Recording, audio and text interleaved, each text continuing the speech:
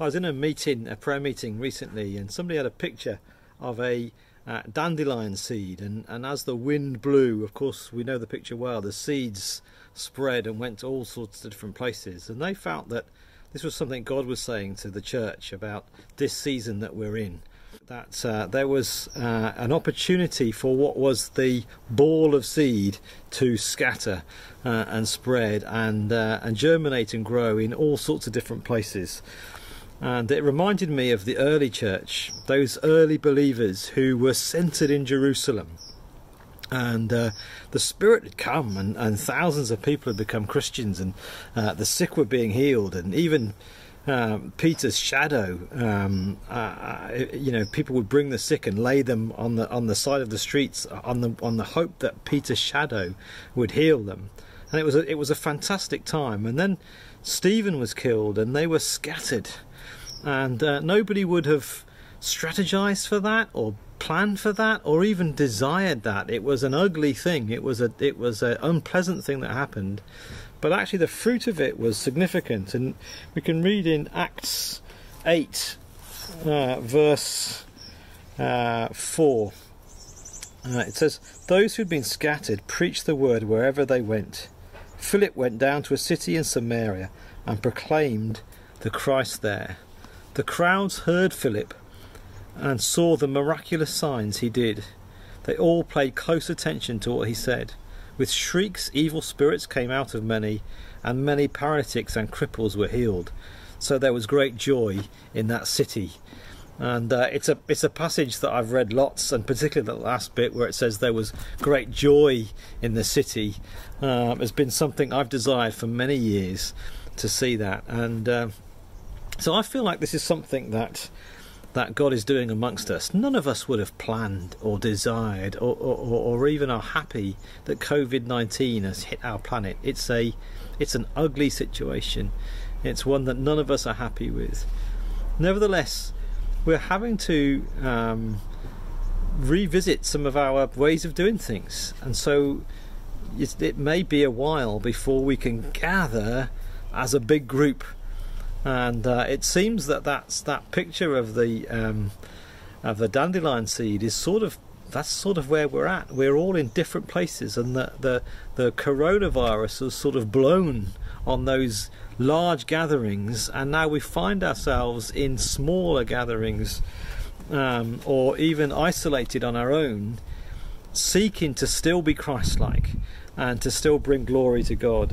And so that's what I want to talk about. And I think if you were to narrow down the purposes of God into one, this is a dangerous thing to do, it's a preacher thing to do, this is the key, but if you were to narrow down the purposes of everything on the planet, I'm going to try and narrow it down, and that is to bring glory to God. The purpose of everything is to bring glory to God. The stars, the heavens, the nature. I'm doing this talk out in our garden, seeing Josephine do gardening and seeing all the nature. All of this is to bring glory to God. Everything that you do, every place you set your foot is to bring glory to God. And so I just want to mention three things that I think are really important things for us to highlight, focus on in this season. And the first thing is that wherever you are, you're called to bring glory to God. I don't know what you do, whether you find yourself, whether you're a single mum and you're at home, or whether you're out at work doing spreadsheets, or whether you are building a wall or gardening, or whatever it is that you're doing. You might even be out of work and longing to be in work. Wherever you are, your chief aim, if you're a believer, is to bring glory to God, to glorify God. And I don't know that we fully appreciate that. Whatever it is that you are doing right now, what is your ordinary everyday life?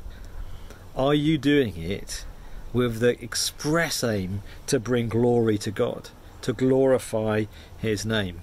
How do you do that? Well, I guess you work diligently, you embrace his creativity to do the job that you've been asked to do well.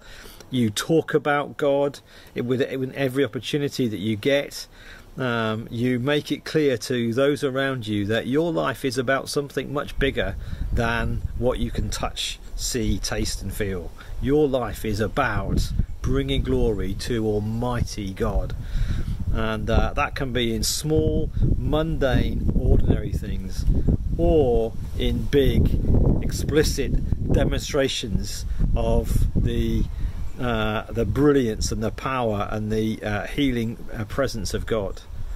Either way, we're here to bring glory to God. The second thing that I want to draw attention to is to make disciples. If you've been a Christian for some time, you will be in no doubt that one of the core activities that Jesus left as an instruction to his followers is to go and make disciples. Most people could quote that passage in Matthew where he said, "All authority in heaven and earth has been given to me, therefore go and make disciples of all people, baptizing them in the name of the Father, Son and the Holy Spirit, and teaching them to obey everything that I have commanded you." Most of us know that well. If we've been a Christian for some time, we know that well, and we know it's our chief aim.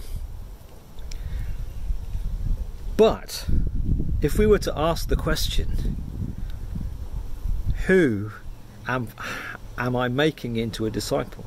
If I was to ask you now, give me some names. Give me some names of people that at this moment in time you are making into a disciple. Suddenly it becomes more uncomfortable. Those seeds that are in the dandelions plant, we want to see those seeds go and germinate and grow and produce more seeds. That's what it's all about. That's what we're here for. Yes, to bring glory to God. That's the chief aim. Making disciples is an act of bringing glory to God. But I have to say, in our normal life, where we can gather as a church in large gatherings, yes, discipleship's happening. We're hearing the word of God, and I'm for that, and I appreciate those things and love those things and long for the day when we can meet again. So I'm not suggesting that we stop doing that. I'm suggesting that we use this scattered time to recalibrate our priorities. We have to face the truth. We have to face the facts that we busy ourselves with lots of things, and for whatever reason many of us are not making disciples. And that's a challenge to me, and it's a challenge to you. And I just want to encourage you to use this time to ask yourself, who is God putting my way that I can speak to about Jesus? I think we've got to ask ourselves some questions as a church. Part of my job as a leader is to equip the church to do that. So do you feel equipped? Do you feel ready? Do you know how to answer the awkward questions that get asked? Well, let us know what equipping you need to be able to stand up in a world that we live in and speak the gospel, the good news of Jesus. Do you know how to communicate the gospel to people in a way that they will understand? The truth is, in our world right now, people are asking lots of questions. Are we there to provide the answers that the gospel does provide? I know that's a bit of a challenge, but I want us to think about that. I want us to start a dialogue on how can we structure church around this great commission of making disciples.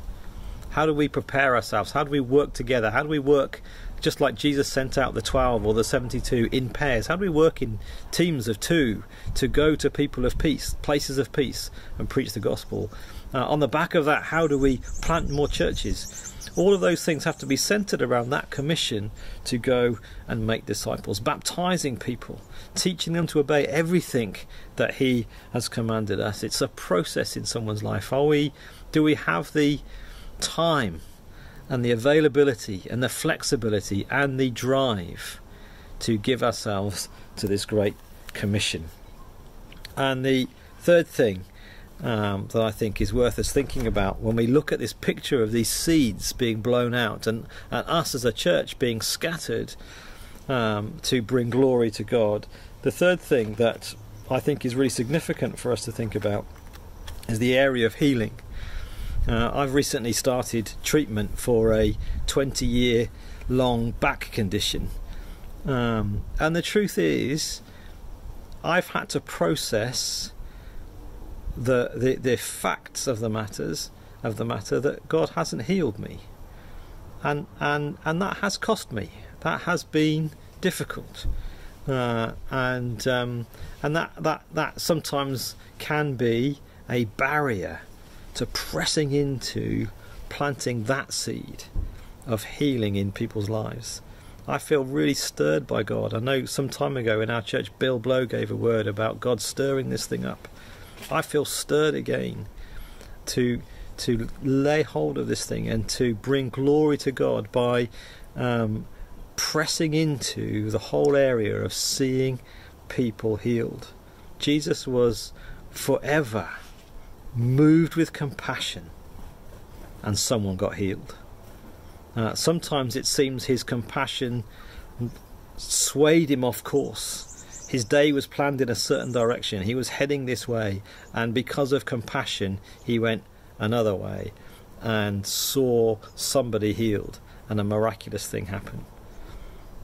I want to ask us to pray into it, even to fast, and to see how can we, the Church of Jesus Christ, get leaner and stronger in our pursuit of the glory of God. And so those three things I wanted you to think about as we are a church that are at this moment in time unable to gather in our large ball. Somehow or other coronavirus has blown us into all sorts of different settings. How do we make the most of this time? How do we use our ordinary to bring glory to God?